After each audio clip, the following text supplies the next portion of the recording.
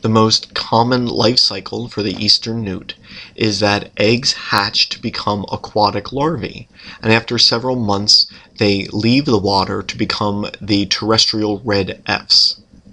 These Fs are brightly colored, perhaps because their toxins in the skin cause predators, both aquatic and terrestrial, to learn to avoid them.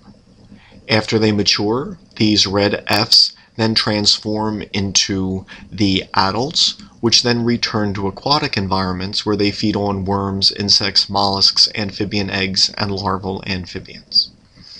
There are exceptions to this type of life cycle, however.